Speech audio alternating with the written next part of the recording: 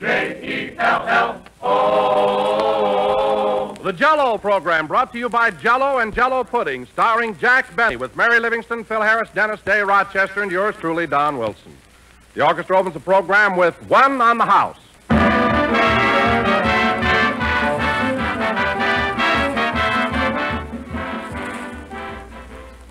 Jell-O, Jell-O.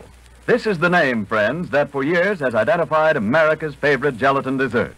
Jell-O is a trademark, the property of General Foods, and your assurance of delightful quality and flavor. Today, as always, Jell-O comes to you in that same familiar red-lettered package. But the Jell-O inside that package is new and different. Jell-O that hits a new high in flavor. Jell-O that is more delicious than ever before. By means of a new Jell-O process, Jell-O's tempting, tingling flavor is locked in. Yes, locked right into the tiny Jell-O particles. And that means extra goodness. More pleasure for you in every gay, shimmering Jell-O dessert you enjoy. Let your next package of Jell-O prove it. Open the package. Notice that there's no telltale aroma, no sign of escaping fragrance and flavor. Then dissolve the Jell-O and notice how Jell-O's captive goodness comes pouring out in a rush of richness. Get several boxes of Jell-O tomorrow. The package is just the same, but the Jell-O inside is better than ever, thanks to Jell-O's new locked-in flavor.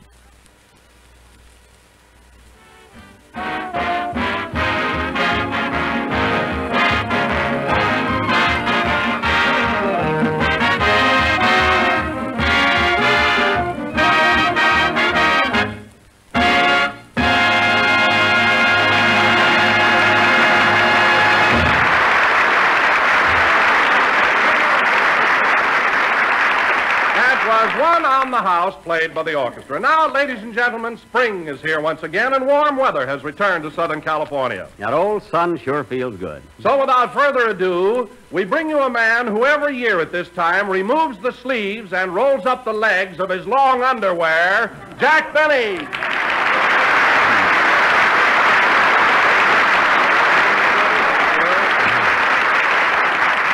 Thank you. Jell-O again, this is Jack Benny talking, and Don, you're right. When I take off my longies, I feel like a fat lady getting out of a phone booth. You know, Don, spring does something to me. I'm so peppy lately. What do you mean, peppy? Well, every morning I jump out of bed at 5 a.m., put on my gym suit, exercise with my 100-pound dumbbells, and then Now, wait a minute, Jack. You mean to say that you actually pick up 100-pound dumbbells? Well, I don't exactly pick them up. I just tug at them. It develops the shoulders. Huh? Well, anyway, after that, I put on the gloves and spar around for about 45 minutes with Rochester. You know, this morning he got in a quick punch that darn near knocked me cold. That's quite a wallop, huh? Well, it's not that so much, Don, but I found out later he was saving tinfoil for the China relief in his left glove. Imagine, we were only doing morning exercise, and Rochester had to put a heavy tinfoil in his glove. Huh? Well, Jack, didn't you have anything in your glove? Well, I did insert a small flat iron. But the cord got caught around my neck, Rochester swung, and the birdies reminded me that spring was here. You know? Oh, hello, Mary. Hello, Jack. Hello, Don. How are you, Mary? How do you feel? Oh, wonderful. I love spring. Me too. You know, Jack, I saw my first robin this morning, and he came all the way from Alabama. Now, wait a minute. How do you know the robin came from Alabama? He had a banjo on his knee. Oh, Susanna. Now, this may be a coincidence, Mary, but I saw a robin today that came in from St. Joe, Missouri. How do you know? He kissed me. They loved me there.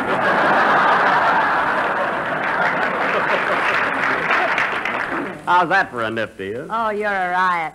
Where are you getting all the pep lately? Where do you think I'm getting it? It's spring. You know, Mary, in the spring, a young man's fancy lightly turns to thoughts of love. Well, I'll be darned. He's got a glint in his eye.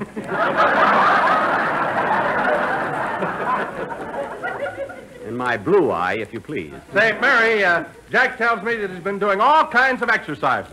Not only that, he even bought a bicycle. You should have seen him yesterday when he was showing off on us. cut that out. What'd he do, Mary? Well, I saw Jack riding down Wilshire Boulevard yesterday, and he yelled out, "Hey, Mary, look, no hands." And what happened? He hit a lamppost, smack, no teeth. I just did that for a gag. Anyway, I can take those falls, can't I? You're good for about one more, Daddy. Save it. Don't worry about me. I know what I'm doing all the time. Hiya, Jackson. Boy, do I feel good. Ain't spring the nut? Well, look who's a nature lover all of a sudden. I ain't kidding. I went out in the garden this morning, and you know what, Jackson? What? I seen a robin that just flew in from Chattanooga. All right, Phil. How do you know the robin came from Chattanooga? He was choo-chooing on a worm. Ain't that A Lulu? That hair's as ever sharp, like them pencils. Oh, you're a cliff. Huh? Say, Phil, what do you mean you were out in your garden? Have you got a garden? Sure, I got one of them victory gardens. I'm going to raise tomatoes and beans and radishes and, what's that stuff that grows on them long stalks? Corn. You know what it is.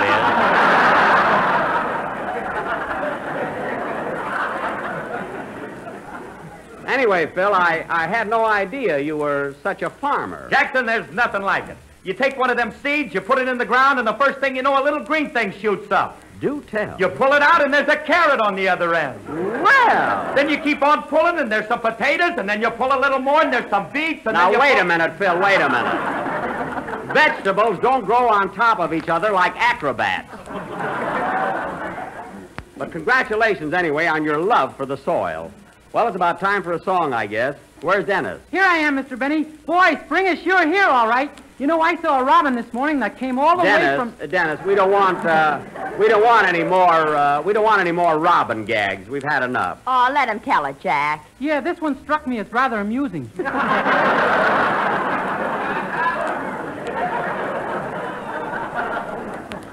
All right, let's hear it. Well, I saw a robin this morning that came all the way from Natchez to Mobile.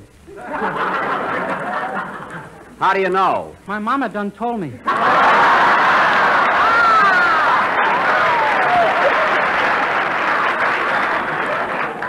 Say, that was all right. Now let's have your song. Yes, sir. And by the way, kid, as long as you mention spring, you better start mowing my lawn next week. Well, I don't think I should mow your lawn anymore. It's not dignified. Oh, it isn't, eh? Besides, I'm a big singer. Would John Charles Thomas mow your lawn? He would if he worked for Jack.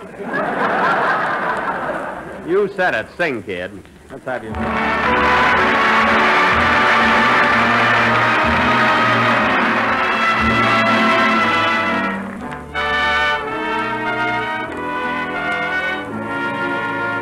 Kiss me again and remember that when you're far away, I'll pray for you.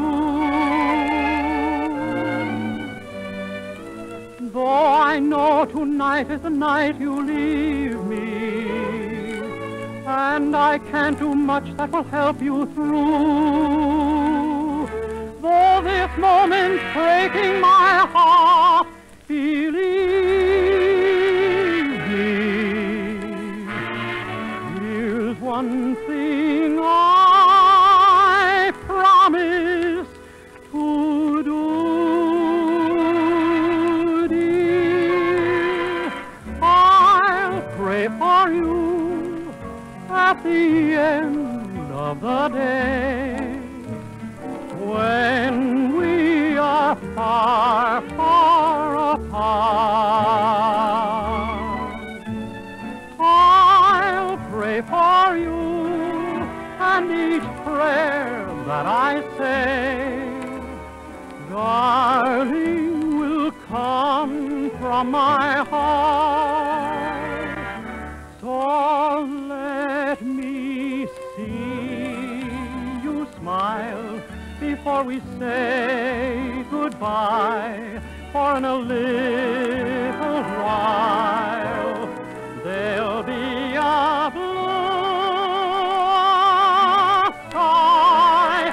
Oh, kiss me again and remember that when you're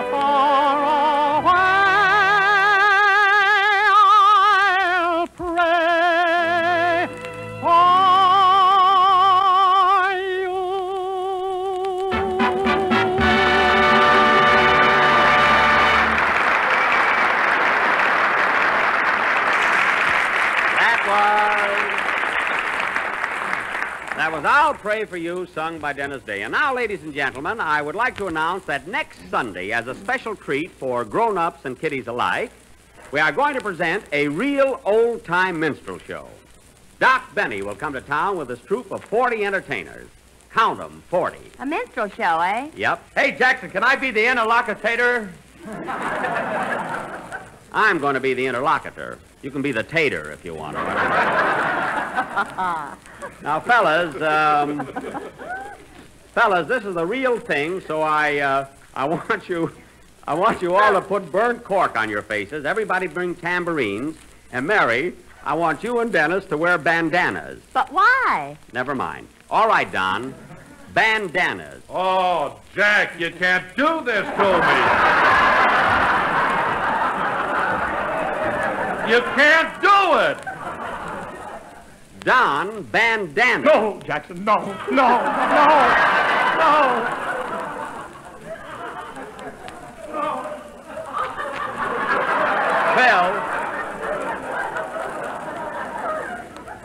Phil, you keep out of this. All right, Don, I'm not going to argue with you.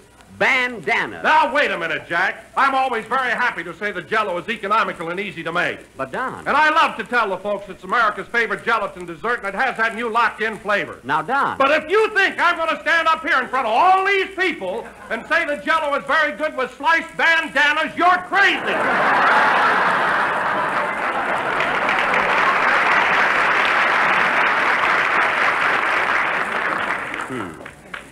Well, you said it, Smarty, so there.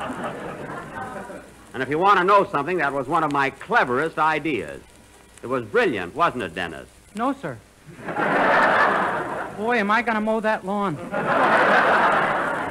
Yes, and I can just hear you snipping on that hedge, too. Well, what do you say, Phil? It's about time for a band number. So soon? Yeah, I want to leave early today. I'm going out to Hillcrest and play 9 holes of golf before it gets dark. Golf?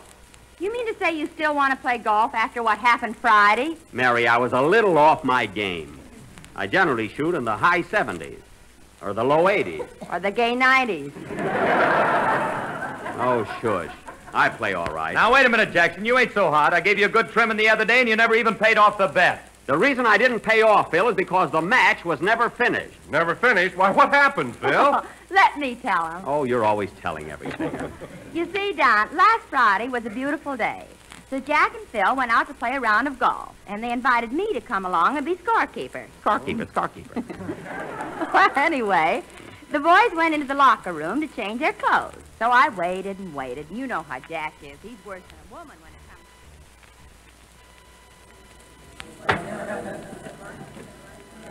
Now, hurry up and change your clothes, Phil. We want to get out and sock that old ball around. But I haven't played in years, Jackson. Oh, you'll get back in the swing of it. I'll give you a few pointers.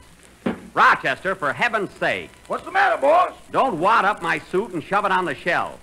Put it on a hanger. Well, if I take too good a care of it, it ain't never gonna be mine.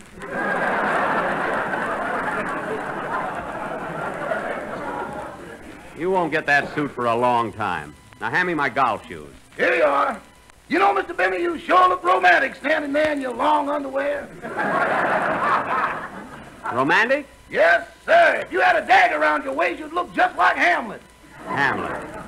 To be or not to be? That is the question. There he goes again. Whether Quiet, no quiet there. Put your pants on. Oh, nobody around here can stand a guy with talent. All jealous at Hillcrest. Oh, Rochester, where did you put my knickers? Right here, boss. Knickers? Hey, Jackson, you still wearing them old-time +4s? When I put on the cap that matches them, they're very snappy. Come on, Phil, let's get out there and hit that old pill. Oh, I don't feel like playing, Jackson. I worked late last night. I'm all in. Oh, tired, eh? Yeah, like I told you, I ain't had a golf club in my hand for over 5 years. Oh, 5 years, eh? Well, I'll tell you what, Phil. I'll bet you $10 on the game. You know, just to make it interesting. Okay, $10. It's a bet. Say, here comes a good golfer. Artie Stebbins. Swell fella, too. Hello, Artie. Hiya, Jack. Who lent you the bloomers, May Robeson?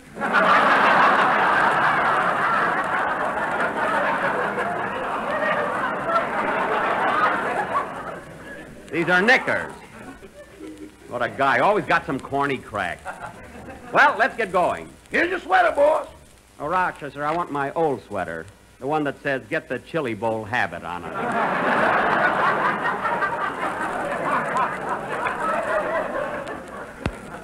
Oh, here it is. Hey, come on, Phil. Let's get started. Okay, but I'm telling you, Jackson, I'm a wreck. A wreck, eh? Now, remember our little bet, Phil, $20. No reneging now. All right, Rochester, pick up my golf bag. You're going to be my caddy. Caddy? Yeah, what do you expect me to do, leave the clubs here and kick the ball around the course? I wouldn't know, boss. The game I play only involves 3 moves. Get down on your knees, shake gently, and wish them a happy landing.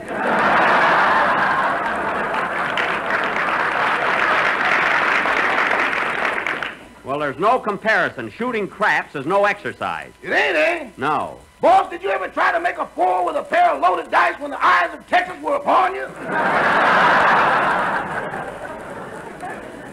No, and I'm not interested. Oh, Mr. Benny, Miss Livingstone's waiting for you on the first tee. You better hurry and put your pants on.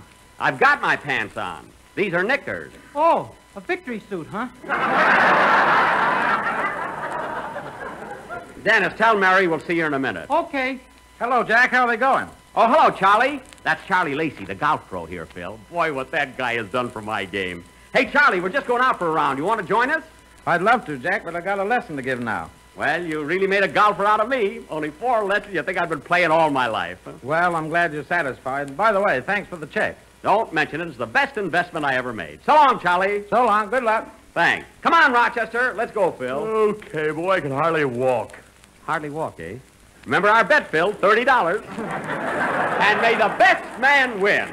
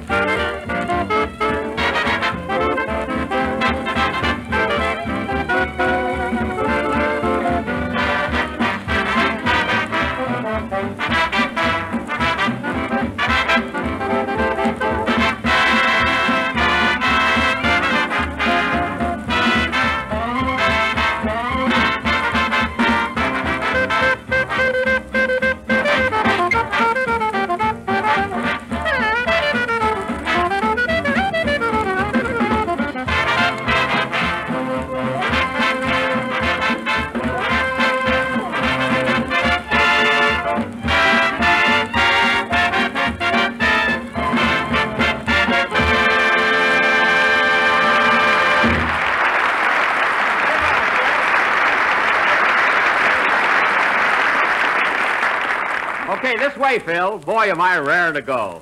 Hiya, Mary. Sorry we kept you waiting. Well, holy smoke, get a load of those old-fashioned knickers. These knickers are all right. And that cap hanging over one ear. You look like Jackie Coogan in The Kid.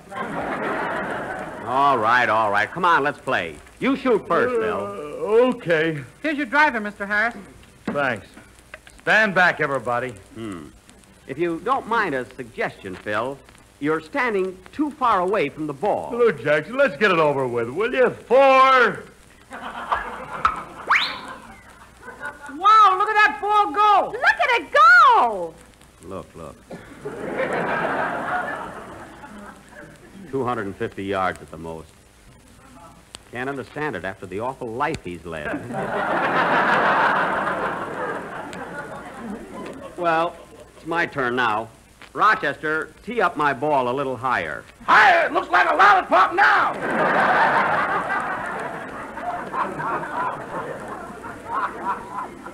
I guess it's all right. Well, here goes. Quiet, everybody. 4.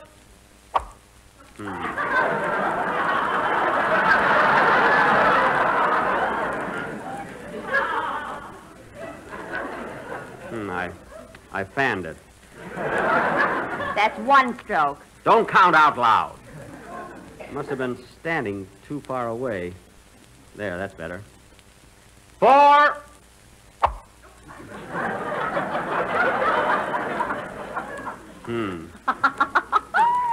Darn it, another fan.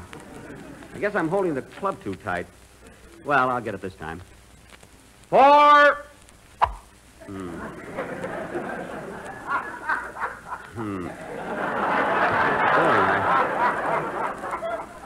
Gee, I fanned it again. You ought to be cool now, boy. Hit it.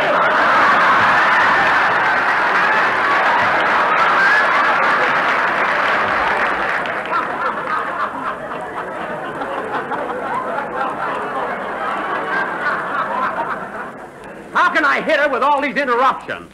Everybody yelling and screaming at me. Now, here goes. 4, 4.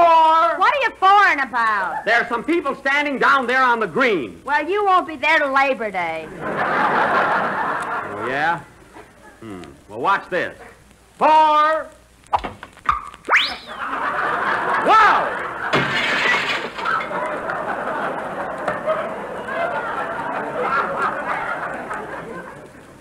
What was that? You broke a window in the clubhouse behind you.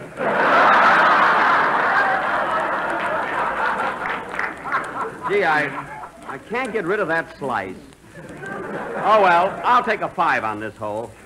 Come on, everybody, let's go. Remember our bet, Phil, $5.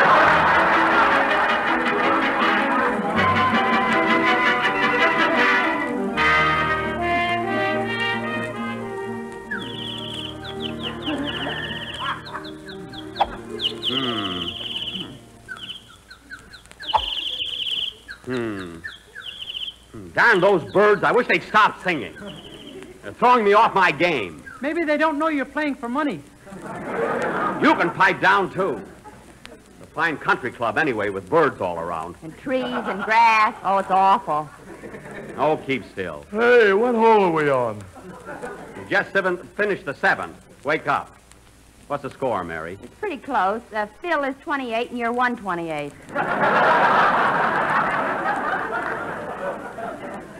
Well, there are 2 more holes. I've still got a chance.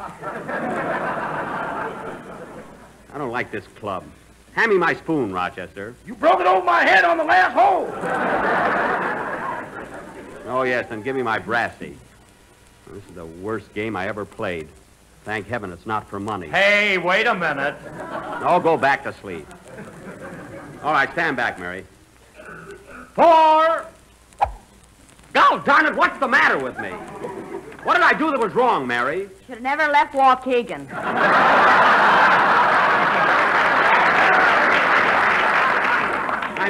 I mean, what's wrong with my game?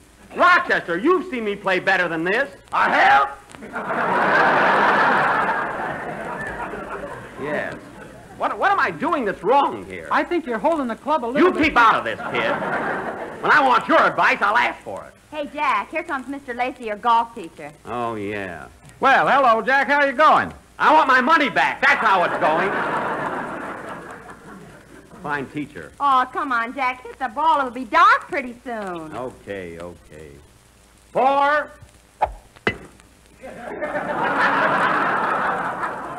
Where'd it go? Where'd the ball go? Here it is by your left foot. Oh, yes. Congratulations. It was by your right foot when you started. You don't have to get cute about it. Pardon me, boys. Do you mind if I go through? Why, no, lady. Go right ahead. Gee, she's pretty old to be playing golf, isn't she? She sure is. How old are you, lady? 83, and I'm wild about Victor Mature. Well, go ahead. Let's see you hit the ball. Take it easy now. Huh?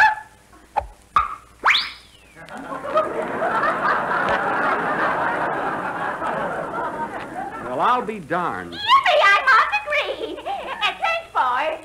You're welcome. Gee, 83 years old, and look at her hit that ball. 83 nothing. That dame isn't a day over 70. I'm too upset. Let's finish the game tomorrow, Phil. We're finishing it right now. Go ahead and shoot. Okay. 4, lady. Wow, look at that ball go. Yeah, right in the woods. What a slice. Oh. Well, come on, Rochester. Let's look for it. Oh, Jack, you'll never find it. Don't worry. I'll join you on the fairway. See you in a minute.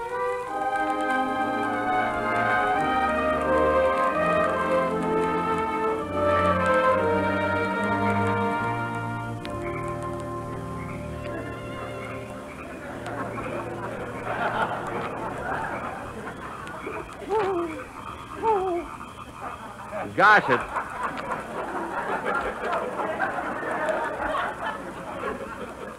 it's dark. That ball must be around here someplace. I wish I had a flashlight. Rochester!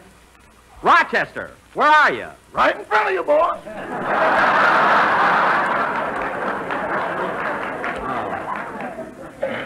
Oh, yes, I thought you were a tree. I know that ball landed right around here. Why don't we go home, get a good night's sleep, and continue the hunt in the morning? We're going to find that ball tonight. Don't care how late it is. Whoop! Well, there it is. There's the ball. No, it's a moonbeam.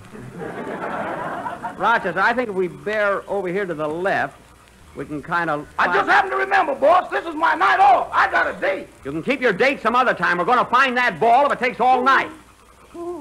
Let's see. When I sliced, I think the ball went outside of that bush. Or was it the other side? Rochester, on which side of the bush do you think it landed? Huh? Rochester, I said, on which side of the... Rochester! Rochester! Well, I'll be darned, I'm talking to a tree. Darn that guy, he sneaked away. Rochester, Rochester, where are you? Rochester, you come back here and help me find this ball. I don't care how... At dinner tomorrow night, here's the dessert that will win a big smile of approval from the whole family. It's jellied plums, a gay, inviting blend of delicious plums and rich emerald lime Jell-O. For delightful goodness, here's a dessert that's really extra special. A beautiful shimmering dessert that's sure to become one of your family's favorite treats the very first time they try it. Yes, it's wonderfully good, and nothing could be easier to make. Just dissolve 1 package of lime Jell-O in a pint of hot plum juice and water, and chill until slightly thickened. Next, fold in 1 cup of canned or stewed fresh plums. Then mold and serve plain or with whipped cream. You'll say you've never seen anything that could beat jellied plums for bright, attractive flavor. Never tasted anything that could top its marvelous flavor. Make up this grand treat. Tomorrow, get a package of lime Jell-O. But be sure it's genuine Jell-O, because Jell-O's new locked-in flavor is extra rich. This is the last number of the 25th program in the current Jell-O series, and we will be with you again next Sunday night at the same time. So don't forget to tune in for Doc Benny and his world-famous minstrel show. And before signing off, let me remind you that we can all do our part here at home by purchasing United States defense bonds and stamps. For our friends in Canada, the War Savings Certificate. Buy as many as you can and as often as you can. Good night, folks. The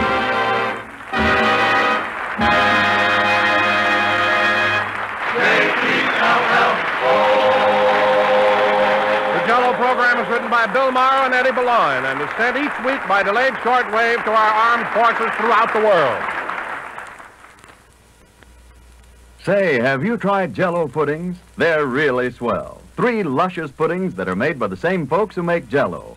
Try Jell-O butterscotch pudding. It's a mellow, creamy dessert full of golden goodness with the flavor of rich, tempting butterscotch. Just the treat to top off any meal in grand style.